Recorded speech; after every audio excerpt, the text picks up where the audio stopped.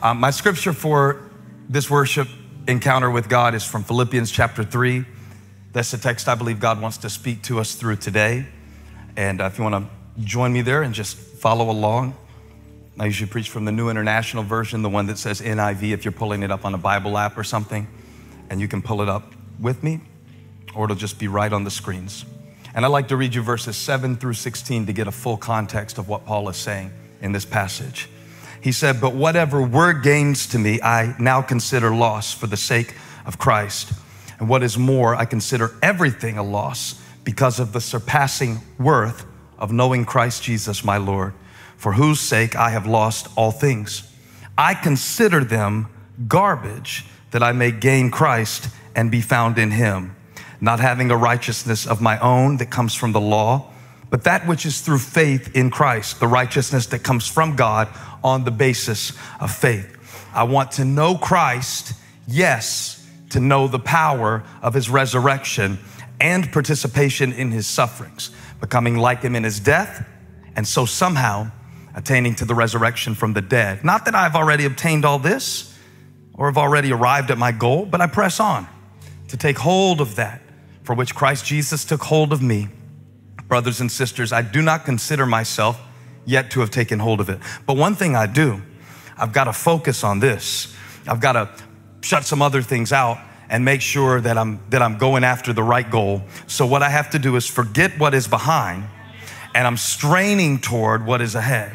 I press on through dangers. I press on through difficulties. I press on through low emotional states. I press on through migraine headaches. I press on through dysfunctional tendencies within myself. I press on toward the goal to win the prize for which God has called me heavenward in Christ Jesus. All of us then who are mature should take such a view of things. And if on some point you think differently, that too God will make clear to you. Paul's like, if you don't agree with me, God will straighten you out. And then verse 16 says something surprising. Only let us live up to what we have already attained. So the title I want to give this message is The Paradox of Progress. The Paradox of Progress. And you may be seated. God bless you. I got to do something before we go forward, is to get you excited about the word paradox, because the essence of the gospel is paradox. The essence of God is paradox. And yet it's one of those words like kind of where you kind of know what it means. Okay, so Abby comes up to me while I'm studying for this sermon, and it was just a perfect illustration. She's like, "Can I work alongside you?" And she had some typing class that she's taking for school, and she needed to work on her typing drills. So they were giving her words to type, and she kept interrupting me, which I don't mind at all, because we're in that stage of bonding where she's never an interruption to me. She's usually not an interruption to me. She's rarely, I'm trying to work on my accuracy up here in front of you. She's rarely an interruption to me. We just really are harmonized right now. And I know it might not be like that forever. So I'm like, yeah, sure, come on, work with me, interrupt me, it's all good. But it was fun because I'm a word guy. And so when she was stopping to ask me, and she's in second grade, so I can still handle her homework. I only have like one more year of being smarter than her. So she's like, what does, and she started asking me what certain words meant. She's like, what does conditioning mean? And it was funny because I know exactly what it means, but sometimes it's hard to explain it even though you know it. Like, let me ask you, what does conditioning mean? So you're like, it's like what you get used to. That's what I said. I don't know if that helped her understand it or not. She goes back to typing. And then she asked me another one. What was it? Hold on, I wrote it down. Because it was real funny, the ones she said. Because they were words I knew. Oh, she said, what does reproduce mean? I was like, well, you make more of something from yourself. And then I shut it down because I didn't want her to really start asking about reproduction in the technical sense. This is my favorite one. What does typewriter mean? And I felt old, I'm like, you really don't know? And so I told her about the typewriter and the brother word processor and dinosaurs and other things. She seriously didn't know, what does typewriter mean? And then I was like, this is getting good, and I need to record this in case it's like a sermon illustration. So I pulled out the phone and snuck this little video. Check this out. Spell it again.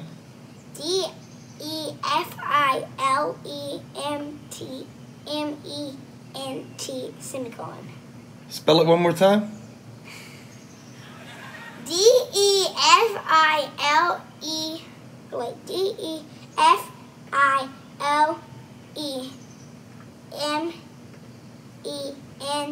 semicolon. Defilement. It's like when you take something that is clean and make it dirty, or you take something that is good and make it bad, or something like that. Like in the Bible, they put, like in the Bible, if the unclean touch the clean, it would defile the clean, you know? Hey, you know what I'm saying? Sort of, yeah. Does that make sense? Sort of. Sort of. What? Sort of. I don't know if you could hear her. I said, does that make sense? Because I knew what it meant, but I knew I really wasn't breaking it down where she needed it. And so she said, sort of. Like, I don't want to hurt your feelings, not really, sort of. People were asking me about the title of this worship project. We called it Paradoxology. And of course, growing up in the Methodist church, we sang the doxology, praise God from whom all blessings flow. Praise him, all creatures here below. And that's where we got the title, Hallelujah, here below. Praise him, all creatures here below. Like down here on earth, not just in heaven. We need to praise him even in broken situations. We need to praise him even with uncertain faith. We need to praise him even in challenging times. And so the doxology is called. The doxa means glory. Logia is expression, oral or written. So it's an expression of glory, giving praise to God. Praise God, all creatures here below. Just like the host of heaven praise him, you can praise him better because they've always been perfect, but you haven't always been, and you're still not. And the paradox is that a perfect God desires imperfect praise from funky, messy, petty people like you. So I called it paradoxology. You know, just the fact that we can praise God even though we don't deserve to because of the blood of Jesus. It's mind-boggling. And it's different than a contradiction. A contradiction is two things that cannot possibly be true at the same time. It's raining cats and dogs. There's not a cloud in the sky. It's got to be one or the other. But with God, we find paradox. And that is that on the surface, it seems as if both cannot be true, but he's bigger than that. Nowhere is the paradox of the gospel as played out in the practical implications of our everyday life more apparent than Philippians chapter 3, where Paul says, I had ascended to the heights of the resume virtues of religion within Judaism. I was circumcised on the 8th day like I was supposed to be. I studied under Gamaliel. He was a boss. I was of the tribe of Benjamin, where the kings come from. I was important and significant, but now I've made a decision. I'm going to write all of those things off, and I'm going to reach towards something better and bigger. And the thing about it is, as I am living in Christ, I am dying to self. It's a paradox. And he's describing in many ways a paradoxical view of progress as it relates to spiritual growth. Can I teach and preach a little bit this weekend? The paradox of progress. It seems as if Paul is saying that as I am gaining strength in God, I am losing a sense of certainty in things I used to trust in. And when he said it, whatever were gains to me, I now consider loss for the sake of Christ. It got me thinking about the paradox of progress, how sometimes we want to move forward in an area of our life, but it seems like it's difficult to keep everything in our life moving forward all at once. It seems like it's difficult to apply our limited self to what seems like an endless, ceaseless list of demands and supplies. So that some days you find yourself really doing well at work, and really unable to give focus at home, because by the time you get home, you spent all of the currency of your energy at work. And so I made progress at work, but home is more important. And yet I don't have as much to give to what is most important, but yet it's important that I work because I need to bring some money home, because if I don't bring some money home, I won't have a home to come home to. Then I'll be standing out in the rain talking about blame it on the rain, and I'll be lip syncing like Milli Vanilli and talking about, girl, you know it's true, but the only thing about it is we don't have any money, and that's true. And so it's a paradox. It's a paradox of progress that sometimes when I'm moving forward in one area, I can't move forward in another. And this is the part I'm excited about. I have 3 points. If we only get to one, this is the one I want to preach. Because sometimes Paul shows us that what's most important is least impressive. As a society, we celebrate all the wrong stuff. Have you noticed? As a human race, we celebrate all the wrong stuff. And as somebody who manages a ministry that has a reach that goes just beyond one town, I can tell you right now, people celebrate the wrong stuff. They think that a church is built on the preacher's gift. It's not. A preacher's gift. Well, you said that a little too loud.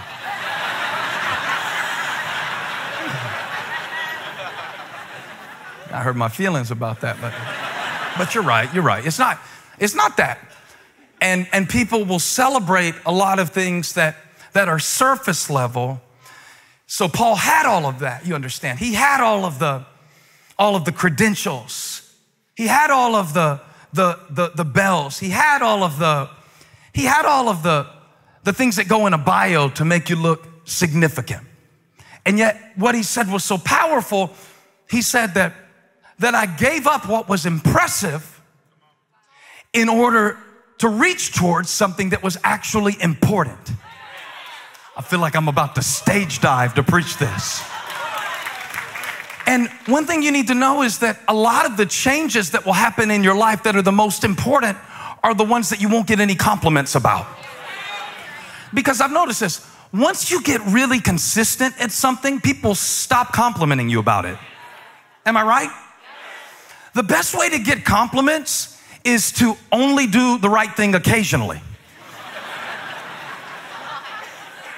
The best way to get compliments, if that's your goal, is to be a crappy dad who only comes around on Christmas and only shows up to give the kids what they want and never disciplines them and only shows up to break the rhythm that's trying to be established. If you're going to be the kind of dad that's actually handling some of the disciplinary issues, or the kind of mom that's actually parenting rather than trying to win a popularity contest with your teenager, you will not receive as many compliments. And people are crazy. People celebrate all the wrong stuff. If you get in shape, watch this. Here's the one thing I have.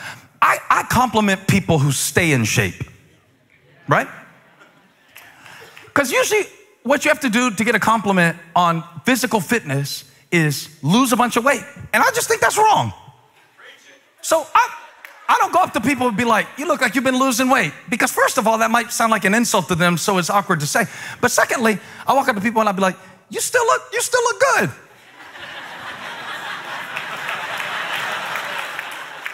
I do. I believe in complimenting consistency. You know, like, oh, thanks for being on time. Like you parted the Red Sea. That ain't a miracle. But what happens is when you get really good at something, people take you for granted.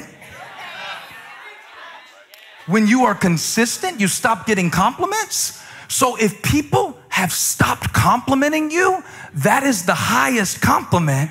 It means you are so consistent that you have a basis or a foundation,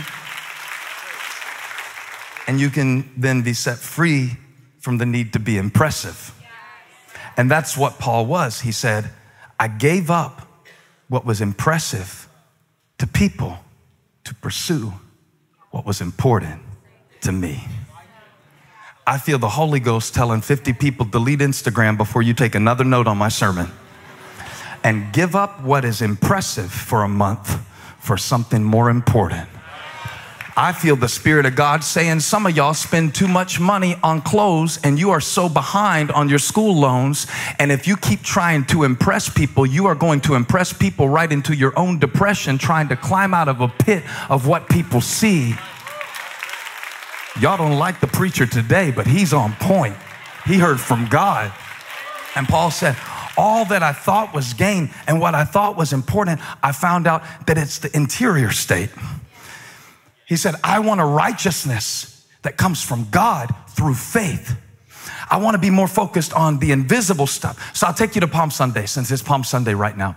And since Jesus came into Jerusalem and he's entering not at Bethphage or Bethany. Bethany's 2 miles away. That's where he stayed at night. But he's setting up for the crucifixion, for the scene where he will pay the price for our sins, where he will die like a criminal, even though he reigns like a king. It's a paradox. And what he says in Luke 19, I wish I had time to preach that passage to you. Can we look at it for one moment together? And I promise I will go fast. But Jesus is getting ready to go into the city. And he stops short of the city. He's on the Mount of Olives. You remember that's where Gethsemane is. That's where he will be pressed. That's where his capillaries will burst so that he sweats like drops of great blood. But all that is still in front of him.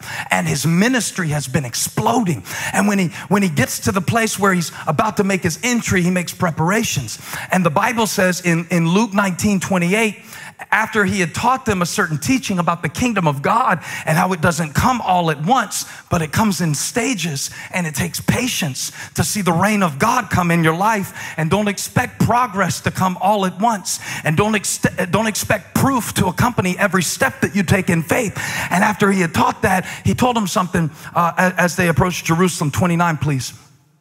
He said, verse 30, he said, go to the village ahead of you, and as you enter it, you will find a colt tied there, which no one has ever ridden. Untie it and bring it here. Okay, so Jesus is giving them an instruction that sounds illegal.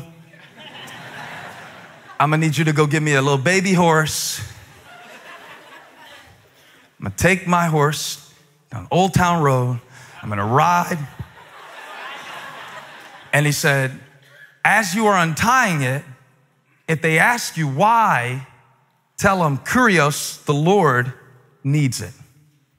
Tell the owner that the Lord needs it. Tell the one who is stewarding it that the one who made it needs it. I think one of the disciples, even though the disciples aren't named, it just says there were two of them, had to be Peter. Because Peter knew what it was like to have Jesus get in something that you own. That's how Peter's whole ministry started. Jesus just got in his boat and said, push me out, I've got to preach. And so now Jesus, watch this paradox, who created the world, needs something in the world he created. To even say that the Lord needs something is a paradox. It's a crazy situation to be in. But he doesn't just need any kind of horse, not a regal horse, not the kind of horse that a human king would ride in on. Remember, Jesus is fully God and fully man. It's a paradox. It shouldn't make sense, but it does. He's perfect and divine, but he's able to be touched by the feelings of our infirmity. So he says, get a colt that has never been ridden. I'm going to ride into the city like a humble king, not like a hype beast, like a humble king. I'm going to ride into the city. I'm not going to walk because I'm a king, but I'm going to ride on something that looks common. I'm going to ride on something that is set aside for a special service. I'm going to ride on something that was tied up until now. But I wonder if God brought somebody to church today because he wants to untie you and set you free from ways of being and thinking and dreaming and believing to serve the purpose he created you for. Anyway, it was kind of cool to me that the king rode in on a lowly colt, that someone so important rode in on something that wasn't impressive. Some of the changes God wants to make in your life will not be the ones that people will tell you good job about. And the temptation is for us to make progress in the areas that get noticed. Because it feeds our ego. On social media, they call it vanity metrics. It's where Facebook wants you to buy more ads for your business, so they tell you how many people that you're reaching, but you're not really reaching them. It's just scrolling through the feed. What you really got to figure out is engagement. How deep is the connection? And people celebrate all the wrong stuff. Am I right? Am I right? Am I right, John Sal? When y'all went to the Grammys, everybody was texting you. And it's cool to go to the Grammys. But the Grammys wasn't the most important thing Elevation Worship did last year.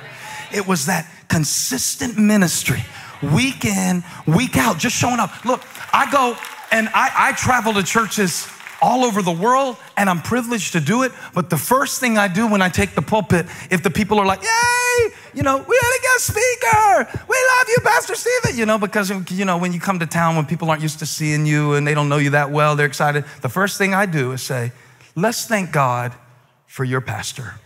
Let's thank God for the people who every single week in this church, the staff members, the volunteers, the people who were in the parking lot, the people who were standing out in the rain to welcome you in. Let's appreciate what's truly important, not just what's impressive.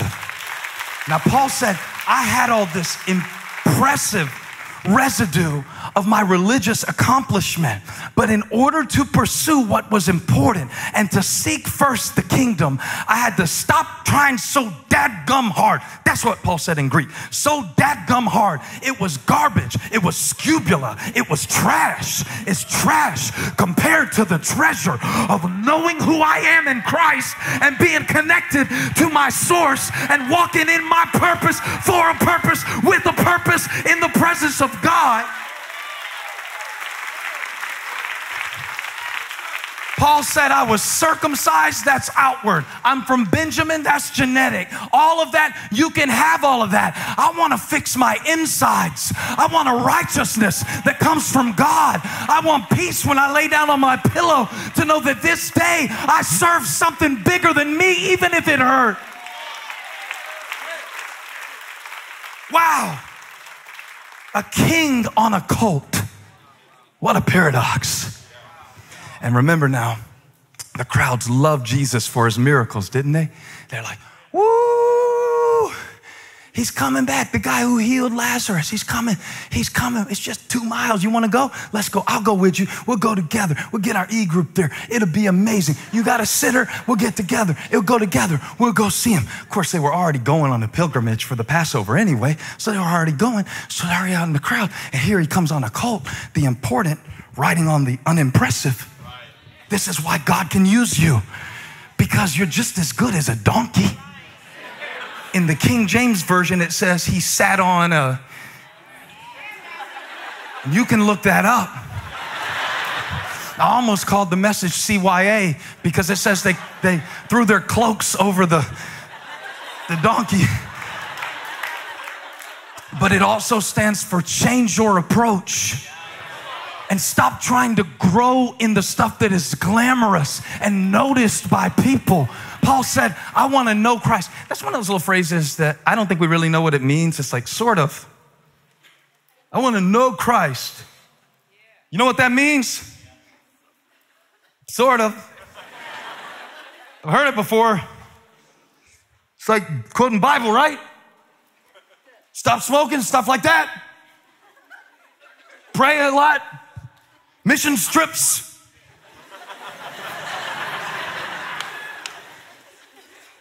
Like, to know him, Paul said, I had to go into partnership with his sufferings to experience closeness. And this is why Jesus was forsaken by those that he called, loved, shepherded, taught, imparted into. Is because the closer you get, the further you feel. This is the paradox of progress. And this is why you are growing in your faith at the same time that you're about to give up on it, because it's a paradox of progress. The closer Jesus got to the cross, the more confused his disciples became.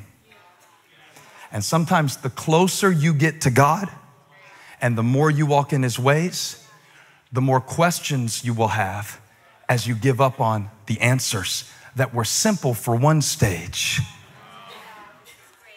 But the closer you get, the more mature you become, the more progress you make, you find that the answers don't come so easy. You are no longer content with cliches because you want to know him. You want to know who he really is. Now, they loved him on Palm Sunday. Remember? They put these palm branches down. I don't even know where they got it from because that was from the other festival. They didn't even use those at Passover. But whether or not it's two different accounts merged together, we'll never know. They put the palm branches down in this passage and all of the Gospels that record it. And they were like, in a loud voice, Hosanna! Hosanna! Blessed is he who comes in the name of the Lord. Hosanna. Here's what's weird about it. The Pharisees are like, shut them up. Jesus is like, I can't. If they stop, the rocks will start shouting. Because who I am creates praise. Who I am creates expectation. When my presence shows up, things have to change. Things have to change. If you're sitting next to somebody who doesn't like you, clap and tell them, if I don't do it, the chair will. Something's got to praise God. Something's got to glorify him. It might as well be something with breath. It might as well be me.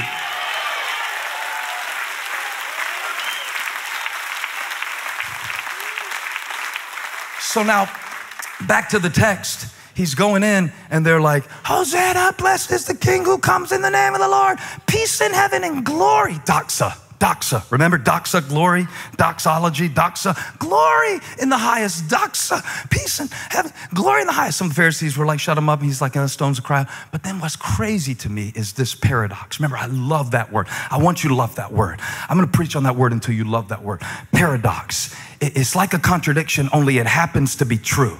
And sometimes when you are frustrated with yourself because you feel like a contradiction, right? I love God, but I love certain sins.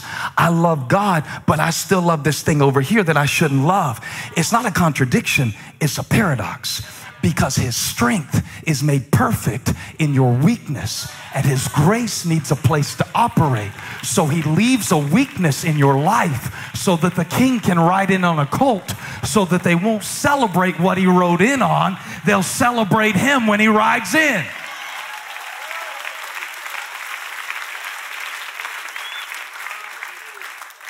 Where was I at? Oh, verse 41. As he approached Jerusalem and saw the city, you got it? 1921. He wept over it. Wow.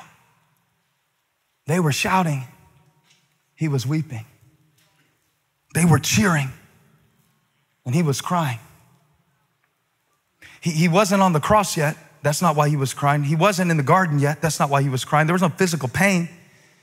He was crying because he knew they were celebrating the wrong thing. He knew that they thought that he was coming to fix it. And he was coming to fix them.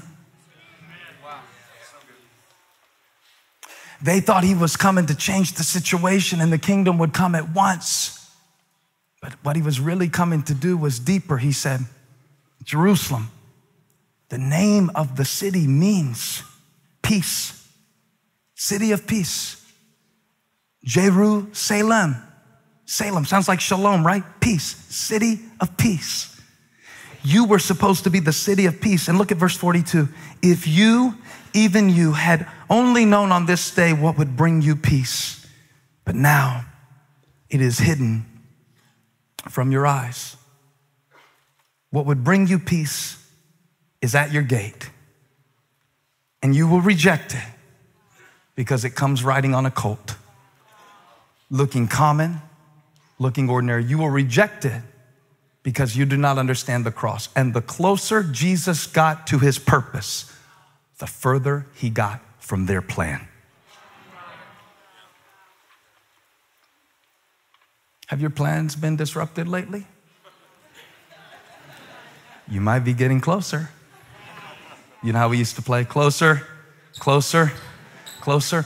I always thought it was interesting how Paul was blinded when he first got converted by Jesus on the Damascus road. And it must have been weird because he had never been closer to God than he was in that moment. He'd been close to religion. He had climbed that ladder, but now he can't see. And there's a sense in which when you really make progress in your walk with God, at first you think you know everything. And now you've got the answer. Jesus is the answer. What's the answer? Jesus is the answer. What's the answer for America? Jesus is the answer for America. What's the answer for our young people in the drug epidemic in the Appalachia? Jesus is the answer. What's the answer for the inner city? Jesus is the answer. What's the answer for alcohol? Jesus is the answer. But over time, you start asking better questions. And as you ask deeper questions, when you first start, you think you're awesome. Like, Elijah is making beats right now, and I'm so proud of them, and they're good. The first one he made, he thought it was ready for radio. He was ready to send it to Pump, Uzi, all the other Lils that I don't really like to listen to. And he's like, Dad, this is amazing, listen to my beat. But then he messed around and got good enough to know how much better he needed to be. When you first started something, when I first started playing guitar, I told you about this last week, I thought I was amazing. When I first started preaching, I thought I was Billy Graham, just waiting for a Tokyo crusade to call me. But today I stand before you and I understand that more than ever before at this point, that even the attempt to describe the ways of God is an exercise in futility. So it took me getting good enough at it to know how good at it I was not. It took me getting just good enough at it to know I'm not good at it at all. Paul said, the more that I press toward the mark, the more I realize that I have so far to go and so much to learn and so many things in me. When you first start trying to walk with God, you get the mechanics down and you do this and you don't do that. But then God starts challenging your motives. And now it's no longer just about doing the right things and saying the right things and learning the right words and changing these protocols. Now it's about something so much deeper. But the good news is, if you feel like you've got so far to go, that is a good sign that you are actually getting closer to God. God's presence creates awareness of your need, awareness of His grace, awareness of His greatness, awareness of His glory. And you start to see that all have sinned and fallen short of the glory of God. And I don't have any judgment to give, and I don't have any hell to put anybody in. And I'm writing off all the things that I thought I knew to know the one who made me. The closer you get, the further you feel you have to go. This is the paradox of progress. It's the paradox of Jesus hanging on the cross, and He's never been more powerful and He's never looked weaker. So I want to address what Paul said before we finish today, because it always confused me. It always seemed like a paradox. You know what that means? Paradox? Sort of. You know what I'm saying? Like the idea that God is sovereign, but I'm responsible. It's a paradox. That's what makes Him God. If I could explain it, I wouldn't have to have faith to believe it. I'm completely comfortable. How can you serve and love God when God, I'm completely comfortable with it. He's great big God. I'm little old me. That settles it for me. I understand how His ways are higher than my ways. His thoughts are higher than my thoughts. So, Paul says, I want to know Him. The power of His resurrection. Yeah. I want some of that resurrection power. And participation in the fellowship of His sufferings. At first, I thought he meant that he wanted to die for Christ. And ultimately, he was on house arrest at the end of the book of Acts when he did suffer many imprisonments and eventual death for Christ, right? But I read it differently. He said, I want to participate in His sufferings, in His death while I live. That's the paradox. Now watch this. Lord, help me deliver this. Paul's not saying I want to die like Christ died. He's saying I want to live like Christ died. And that means that I'm constantly going through cycles of death and resurrection. That means I'm constantly having to die to shallow desires so that he can give me the desires of my heart and do a new thing in me. And whatever I have to let go, and whatever I have to write off, and whatever I have to let you have, some things are not worth me fighting for anymore. Whatever was gained, whatever I thought was important, I'm giving it up for something more important. I want to know connection with Christ. And I want to live like he died, so when people insult me, I want to learn to let that go like he did.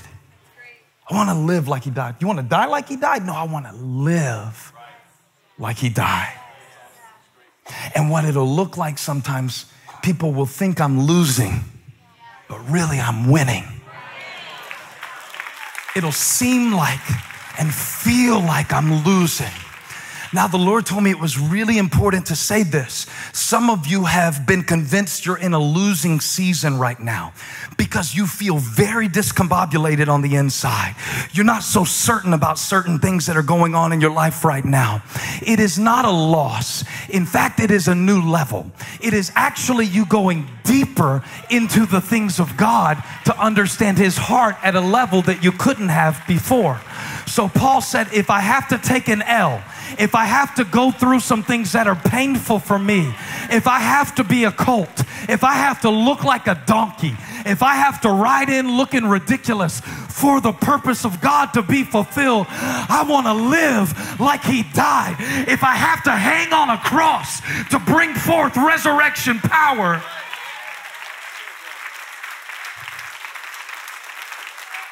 if I have to go to Jerusalem, and if I have to face the jeers and the taunts and the ridicule and the rejection, if I have to pray in the Garden of Gethsemane, nevertheless, not my will, but yours be done, I'm willing to do it.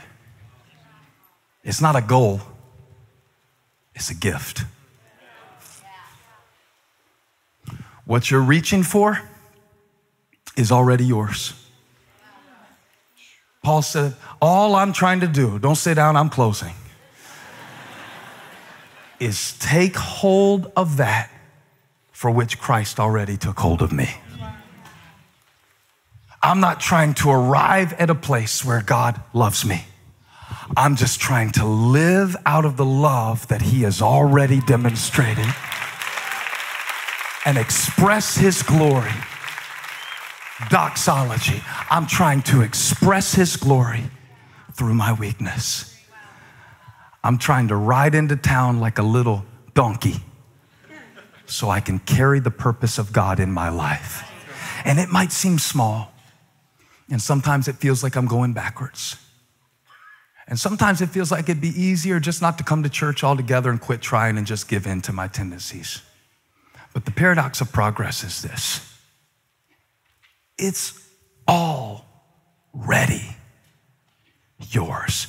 The grace that you need to change is already yours.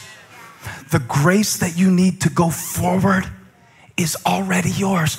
The grace that you need to rise up is already yours. The grace that you need to do it in the face of adversity and uncertainty, it's already yours.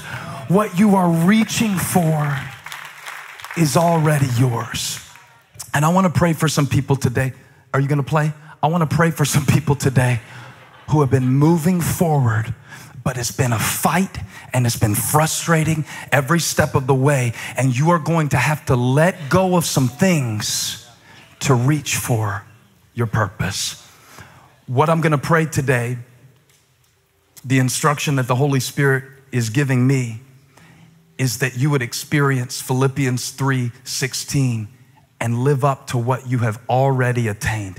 Isn't that a beautiful verse to say, I'm moving forward, but I already made it. I want to be more like Christ, but not so he will love me more. I want to move forward toward my purpose, but not to prove something. I just want to carry the King into Jerusalem. I just want to carry the purpose of God. You know what? I want to raise those 3 kids God has given me. I want to love my wife in a way that she can be proud to be my wife. I want to pastor the church that he gave me in a way that would be honorable. I want to preach messages that would help people. And I don't have to be anything other than what I am to do it. Jesus said, I want to ride on a colt. I want a little donkey. I want a little horse. I want a little thing. I want a little thing so I can ride in on something that will give me glory. We celebrate the wrong stuff, y'all. We celebrate the wrong stuff. The Lord rejoices to see the plumb line in the hand of Zerubbabel. He rejoices to see the beginning of a thing.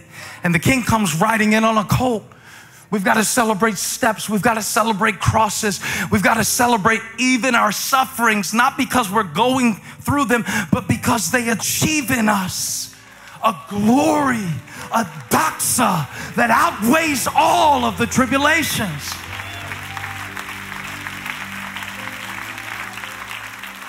So God, help me celebrate what I see as a setback now.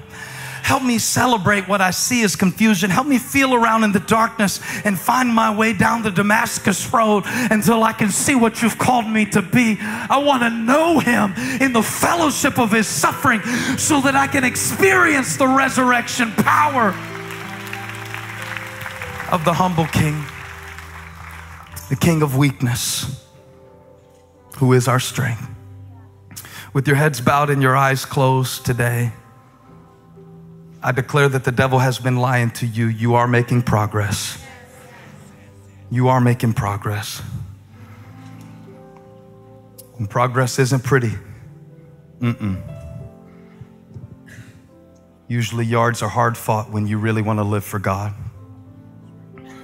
Especially if you've been doing it a little while. I mean, it gets harder and harder and harder. That's the paradox of progress. This should be easy by now. How come I have to forgive this person for the 791st time? I thought I did it already. The paradox of progress is every time you do it deeper. And God is dealing with something different. I pray today that God would show you a glimpse of your progress. I really want you to see it because it's important that you know it on the inside. Even if people don't see it, they might not notice. People will come up and say, oh, you've lost weight, but they won't say, oh, you've lost bitterness. They don't know how to compliment that. Because usually what's the most important isn't the most impressive. But may the Lord give you the priorities today to know, I'll count it all loss. I'll write it all off. What they think, what they say, for the sake of being connected to Christ, that matters to me. That matters to me. For the sake of fulfilling my calling, that matters to me. Lord, I delivered your word like the donkey that I am today. Just one stumbling step after another to get it to the people. Now it's between you and them. Whatever you spoke to them in these moments, seal it. It's so important to me that today they sense your grace and that they apprehend that for which you have apprehended them. Let them know that you've got them in your grip, that they might be trying to hold on to something, but you're holding on to them, so that as we take hold of that for which you took hold of us, we are not striving and straining, but trusting and believing. In Jesus' name. Thank you for watching the Elevation Church YouTube channel. But don't stop here. Join the eFam, our online extended family, and join us live every Sunday. Subscribe to this channel so you don't miss a single video or live stream, and share this with a friend. You can also support the ministry by clicking the Give Now button to help us continue to reach people around the world for Jesus Christ. Thank you again for watching. God bless you.